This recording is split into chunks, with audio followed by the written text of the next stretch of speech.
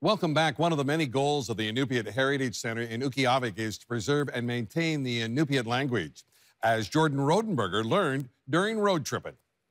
Si Limama ang ayukangi Fred and Dorothy Gordon ang lantiguving niyakalo kalayaw ngulo.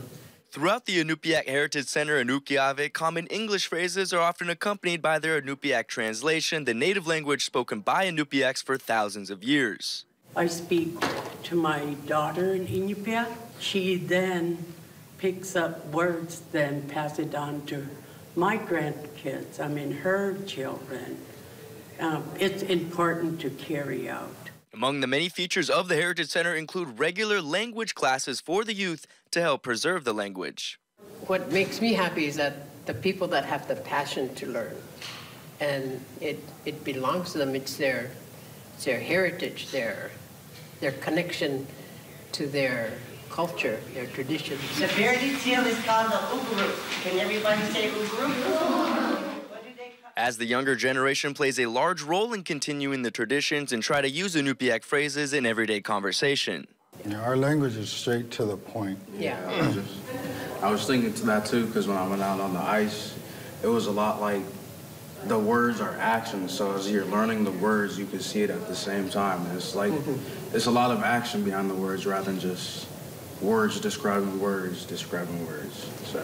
Yeah, our language it comes with emotion, it comes with feeling,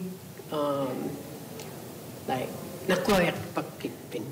You know, you feel it that there's some connection, like he said, there's a bond to it. And I'm now joined by Colleen, the director of the Inupiaq Heritage Center. Roadtrippin. And good morning to you as well. And I understand when you are teaching language, you use a lot of visuals. And I'm a sports reporter, so maybe using sports terms and visuals will help me out a little bit. And often in sports, you do use a ball. Inupiaq. Inupiaq, yes. And when you are catching a ball, how do you pronounce that? How would you say that? Akkoarong. All right, so that's what you do to catch the ball. And when it's sunny outside and you're playing sports, you may need some of these. What do we have? Inupiaq, sunglasses. Yes, and it's not goodbye, it is I'll see you later. Uvakalu. Uvakalu. And we have an interactive map of our road tripping adventures on our app and website, alaskasnewssource.com, where you can also find all the road tripping stories that have aired so